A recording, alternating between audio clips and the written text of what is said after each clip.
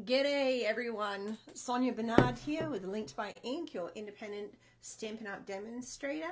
And today is Tuesday, 27th of December. Hope everyone had a wonderful Christmas if you celebrate. And if you celebrate something different, then I hope you had fun with that too. Oh, got my volume up again. I will learn one day. Okay.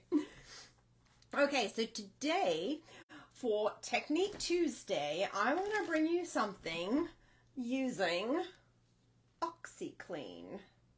Yes, OxyClean. I had never done this one before either. I love going around and finding new things that I've been crafting for 10 years but never done it. So that's what a lot of Technique Tuesday is about, is scouring the internet, finding techniques that may have been forgotten about, kind of old, you know, and try to bring them back and refresh them, because we have new stampers who have never used these before. So the card we're making, I'll go ahead and show you what this technique does. And you see this background here, that is what we are going to do today. And I wanted this card to be simple. This is more like a sympathy card that I was going for. That's the style I was going for. Something that lets that background really shine through. And I think this really lets it pop. And I'm going to zoom in here. Will you see how right here it doesn't stamp quite properly? That is because of the actual technique. So if you see that and you're like, why won't it stamp? That's supposed to happen. So this is quick and easy. Let's go ahead and get started. Okay, let's just give that a second to catch up. So we're going to need a little bit of scrap piece of paper underneath, because we want to get a little blendy. I hope I've got my words right today. I think I did the mirror. So this is just a white piece of cardstock, 3 by 4 1/4. It's just regular basic cardstock. I guess you could also use this with water paper, but I didn't even try. This just worked. So what I did is I've got my 3 colors, and that is Calypso Coral, Crushed Curry, and Bermuda Bay. Now you can pick whatever 3 colors you want. You could do 1 color, you could do 2, you could do 5. It's totally up to you. And then of course I just took my blends and I blended in some ink. So if you haven't used a blender before, I'm sure you have, but if you haven't, you just tap tap tap onto the ink pad, and then I always give it a little tap tap tap here, then start rolling and roll on. If you don't give it that little tap first, you can get a lot of like heavy marks in there. Instead of being like smooth like this, there'll be like darker sections, lighter sections, and then you just build the color. Tap tap tap, do a little tap, roll on, start off the edge and roll on, and you will just build color that way. So this is not a blends technique class. If you don't know how to do that, that's how you do it basically. And so you keep going and layering up your color till you get something a lot darker like this. You want to be heavy on the color because you want the effect to really show through. So go heavy with the blends. I always just keep mine in a plastic bag when I'm doing like a class that I know, okay, these are the 3 I need for that class. And then I'll put them back in a holder. Oh, we have a new blend. Oh, can I even say? We have a new blends holder coming out in the mini, January 5th. Oh my goodness. And smaller blends, like the actual brushes. We got little baby ones. So, if you're interested in that, let me know, reach out. Okay, then we're going to get our OxyClean. And my dogs are going crazy. I hope that's not coming through on the microphone. And I had this old tray. I don't even know where I got it from. I've had it for years. So I just suggest a tray or something to put it in, because these little granules go everywhere. And all we're doing is getting, I mean, you could probably get a teaspoon, you know, a small plastic spoon or something. You don't need a lot. And the more you put on, the more you're going to get. So if we just want a little, you can go heavier in some spots. And this would give you like this. I think this is what I did with the first one, because the second one I went a little heavier. So just tap it on. The more you put on, the more of a kind of like whitewash effect you're going to get.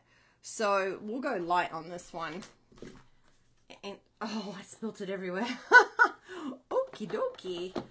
Okay. This big old mess to the right. Sorry about this. I don't want to leave this up here. This is bleach. So give me a second.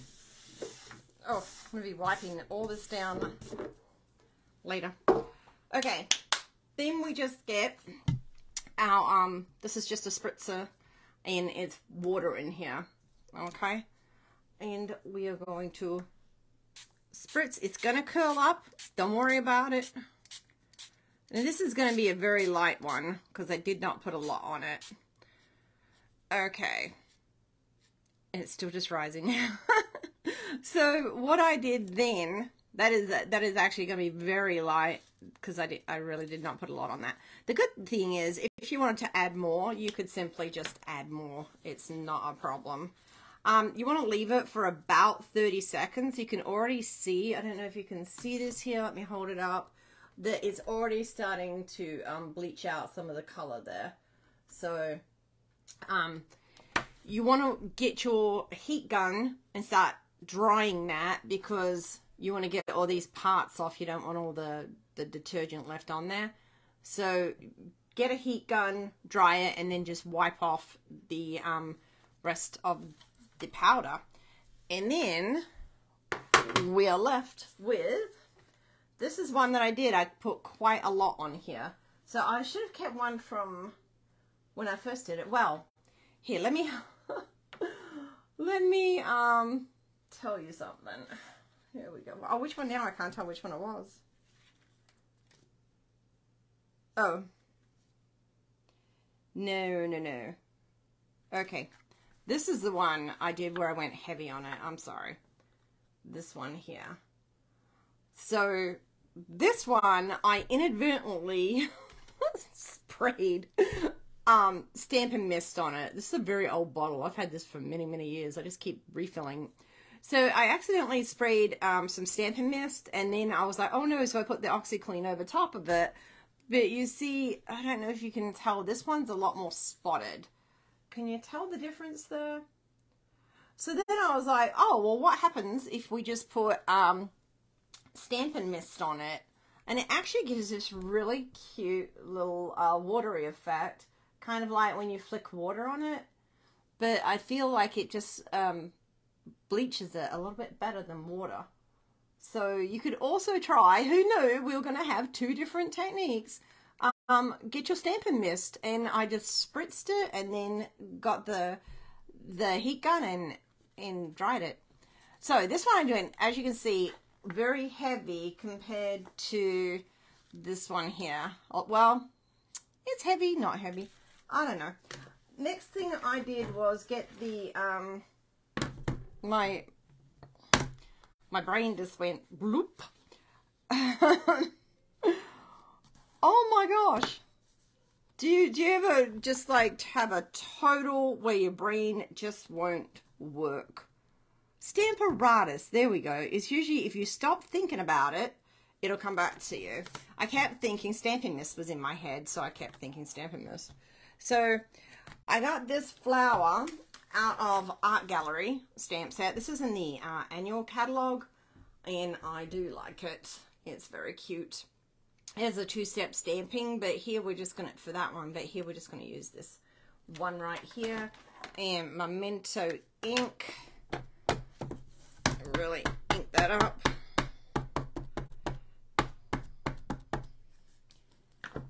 And the reason I want to use my Stamparatus is because the bleach on the card actually prevents a little bit of ink from sticking. So you might have to do it several times over with your image. Try to find an image that's kind of all filled in, because it'll really give you that silhouette effect that we're going for there.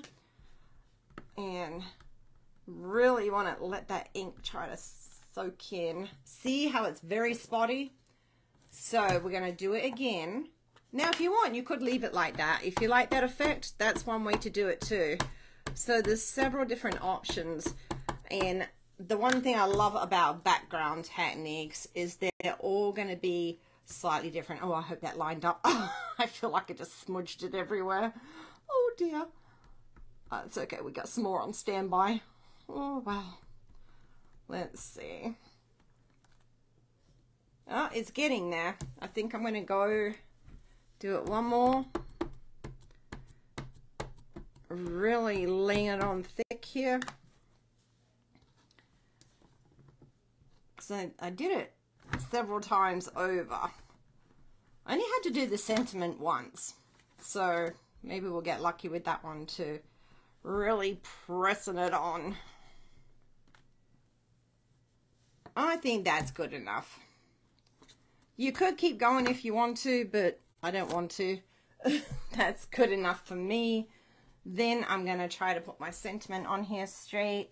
And again, this is, for me, it's a sympathy card. I'm thinking of you, whether someone has passed, or maybe a beloved pet has gone, or it's just a rough time of year. Christmas isn't always fun for everyone, so okay. And don't worry that it's curling up. Once we glue that down, that'll go away. See, that one worked great. So we've got our sentiments stamped. Then I cut out a frame. This frame comes from the Fabulous Frames dies. And these are really cute. I always forget I had them. Oh, that's one that I cut out a while ago. These are great if you're a scrapbooker too. You can use them to frame your pictures with. So that's really good. I think my daughter's coming. She doesn't know that I'm recording. She heard me. So once we've got our frame, and then I'm going to use a different colored card base here, just to make it different. Just to be different, because I think it's still going to pop really good. Be a little bit brighter. To me, this is, you know, you could go masculine, feminine type thing. So, of course, this is really basic. We're just really putting it together now. And this is Calypso Coral. And we did a basic black frame to tie in that, the stamp there.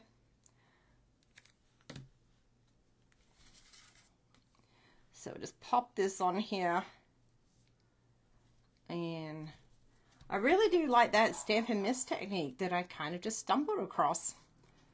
So that's fun. So I'm definitely going to do the same thing with this one as well, make yet another card. And then this might be a little bit off. I measured it, and I think when you put the water on, maybe it makes it shrink a little bit with the heat and stuff. So if you're cutting this, you might want to cut it like 1/8 of an inch bigger on both sides there. And that might help alleviate that little gap there. But I don't think you can see it too bad. I don't think it's really that bad. Make sure we're gluing that on the right way. How many times have you been giving a class, or you've been in a class, or you've just been crafting, and you have glued everything on the card upside down or back to front? So always check that you're going the right way. And just really like kind of push this down. I think it gives a great, kind of like a whitewash splattered background. And then I just took a little bit of the Simply Elegant trim. I think this is in the annual. Yeah. This is why I put the dots on there. If it's a green dot, it means it's in the annual catalog. That's how I try to keep track of everything, because I honestly can't remember a lot of stuff. And then my little bow. I think old age and Hashimoto's. And then stress, of course. Stress is a bad one. Okay. So this, you'll notice when you use this elegant trim, the knot could slip out very easy just because it's so slippery and shiny. So what I do is try to hold it, keep it closed, I'm using my bow maker. And then I'm pinching, oh no, I'm pinching it to stop it from unraveling. And then put it on that glue dot. And that should keep it all together. And then we can just trim that down. I still cut this at an angle, even though it probably doesn't need it. And then a little bit of bling, and these are they're called Festive Pearls, but they're red and green adhesive fat pearls, but they're red, green, silver, and gold, and they were in the mini, but now they're being carried over, which is great because I love them. They are a lot of fun to use, and we're going to use some more gold ones here and stick them on. Okay, so, and if you wanted to do more, actually I'm putting an order in, so I'm going to order more of these. You could just put a little extra. There we go. Just depends how many you want to throw on there. And there we have it. I hope you liked that. I hope you try it. It was a lot of fun, and it was fun stumbling across the Stampin' mist. I just think that's hilarious. You know, when you just absent-minded, pick it up, start spritzing, and there you go. So, again, you can, like, when you do the water technique, you know, if you get water and you flick it on there, it'll give it more like a raindroppy effect. But I think this makes it just a little bit whiter. I'm not sure. I'll have to, like, compare maybe after I finish this video. But there we have it. I hope you love it, and thank you so much for all the love and support on my channel. It really, like, really is appreciated, and I love doing this, and I hope that you are learning something. If not, I'm providing at least some form of entertainment for you. But yeah, thanks guys. I love it, and if you want to see me live, I am live Thursday at 3 on my Facebook channel, which is linked by ink at Stamps Ink Paper on Facebook. Okay, hope you can join me. Bye.